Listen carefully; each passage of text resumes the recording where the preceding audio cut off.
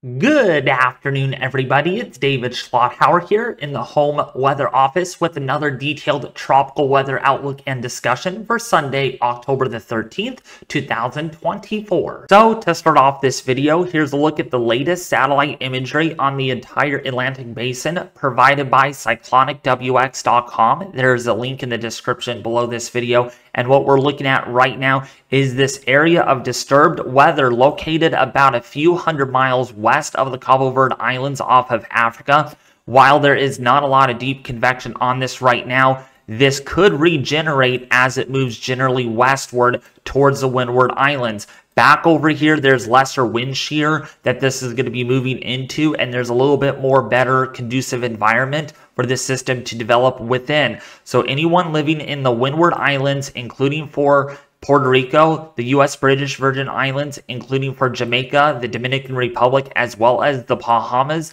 and even Cuba, need to be watching this system because, again, this is generally headed westward. It may dip down a little bit before it moves back towards the west again. So anyone living on these islands needs to be monitoring the progress of this system closely. So here's a look at the latest 7-day graphical tropical weather outlook from the National Hurricane Center, and you can see here our area of interest that we are watching right now. This has a 40% chance of tropical development in the next 7 days, folks. All right, there's an orange area. This is not yellow anymore like we had this morning. It is now orange, and we'll see if this gets chances higher and higher as this goes further west. Right now, it is not in a very good environment, but it will become in a better environment once we go beyond the day 5 and 6 time frame as this moves towards the Windward Islands. So anyone living over here needs to be watching this closely. So now the question really remains, will Invest 94 develop as it heads further west towards the Windward Islands into the Caribbean, perhaps cutting across just north of, say, Puerto Rico and the Dominican Republic in the southwestern Atlantic? Well, let's look at the latest GFS 12Z model. This is the American model, and what we have right now is what you're looking at is these green areas. That indicates light to moderate rainfall on this map, all right? And then, of course, your H's are high pressure centers. So going forward in time here over the next 2 days, you can see that the system does struggle to develop still. There's a lot of dry air surrounding the system. This is not in a very optimal place for development right now. There's sinking air. The air is sinking. It warms and it dries. And so there is a lot of dry air surrounding the system right now. And that's why the system is not producing any deep convection right now. But as we go to day 4 right now, you can see that the system does change and gets a little bit more moist. You can see the pocket there, some of the darker green colors indicating more heavier rainfall. And as we zoom a little closer on this, on the GFS model, we can see this is going to get really close to some of these islands. All right, like the British, U.S. Virgin Islands.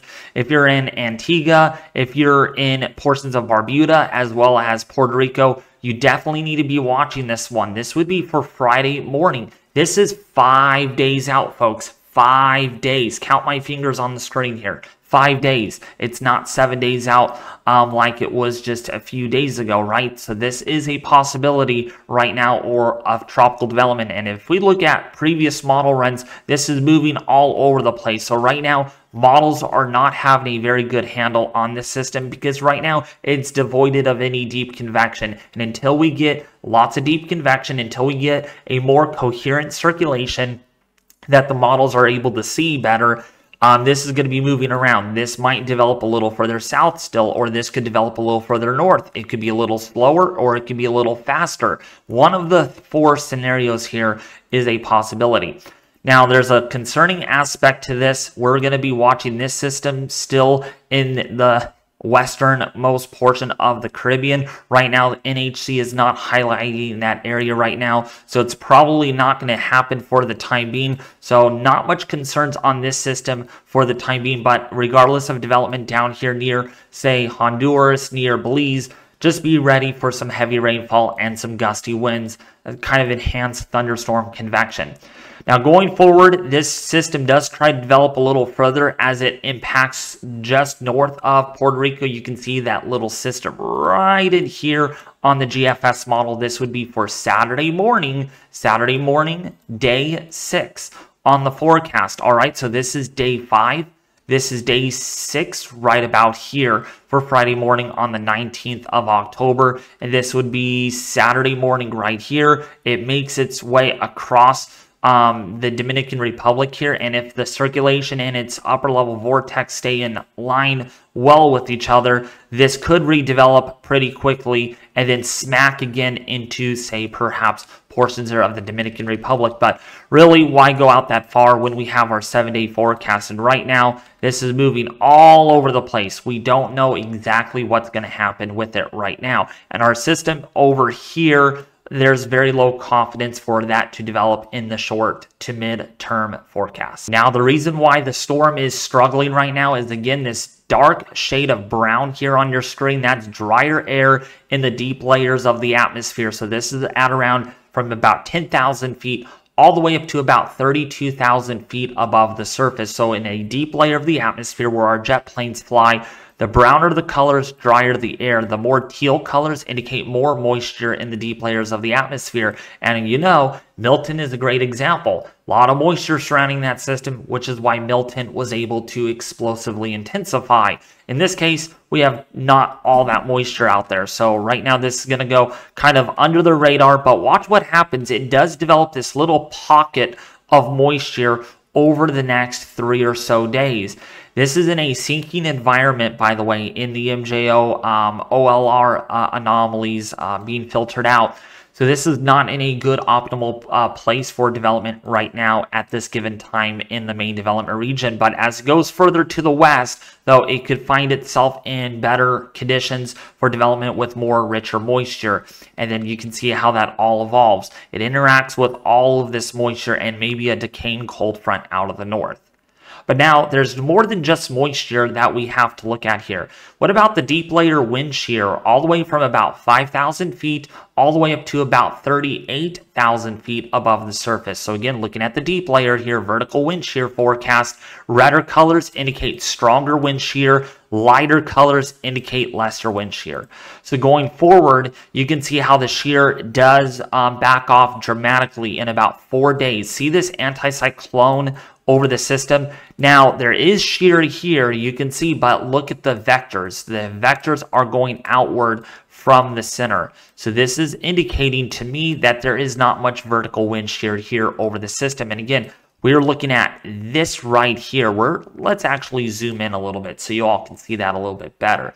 So you can see light shear 4 days out, and as we go to day 5, it still remains that way with very little in the way of vertical wind shear. So the system does have a run for its money for tropical development here in the next 5 to maybe 7 days. But then later part of the forecast, or the latter part of the forecast, wind shear out of the northerly direction may end up picking up as this upper level jet streak encroaches onto the system. So therefore, conditions may become more hostile, but that's of course a little over 7 days out, and that is too far out for these models to resolve for the time being. Now, when looking at the latest European model, this is the ECMWF forecast vorticity plot. Unfortunately, we're not able to bring you the more expensive version of the Euro. This has not rendered fully, and I actually unsubscribed from Faverable. So we're not able to bring that to you right now. Really tight on money this month, so sorry about that. But we'll be able to use a free version to our advantage here, and this is the ECMWF fast version of this from Tropical Tidbits. And you can see there's the little vorticity plot right there. Might be a little bit more better to find than what the Euro is showing.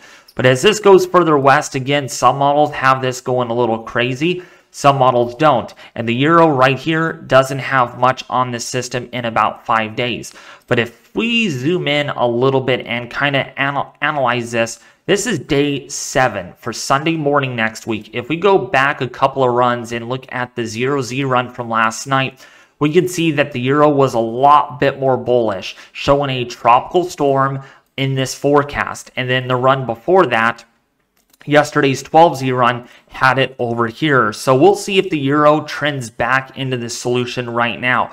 One model run is not going to cut ties with this system, and there is still potential for tropical development on this. And again, this would be safely north of these islands of, say, the Caribbean, as well as the Windward Islands, British, U.S. Virgin Islands, and the Dominican Republic. But just keep in mind, if this shifts any further south, which it has been doing so in the last few runs, that's why there is still some concern here, and that's why the NHC has this whole area here highlighted in orange, because that's the area of possible tropical development. Now, just like I said with the European model in its operational forecast, there is decent uncertainty on the intensity and track of the forecast, so I don't want you all freaking out, panicking that, oh my gosh, we're going to have a hurricane on our way. There's still a lot of uncertainty, and what I mean by that, there is still plenty of models down here that do indicate that this may not become a tropical storm at all, versus other models that bring this to category 1 and 2 hurricane intensity, which is under major hurricane at this time. Now, there is one model that is an outlier here, but this is the HWRF model, which unfortunately did really well with predicting as far as Milton is.